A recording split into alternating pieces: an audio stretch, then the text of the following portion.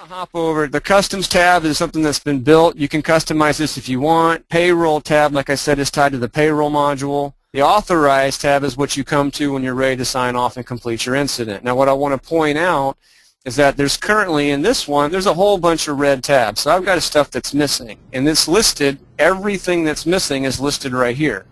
What's important to note is I don't have to go back to the first page and tab through the entire incident to try and find what I'm trying to do. So what I can do is simply click, OK, heat source is required. I have no idea where that is. I don't need to know. I can simply click it, and it'll take me right to it.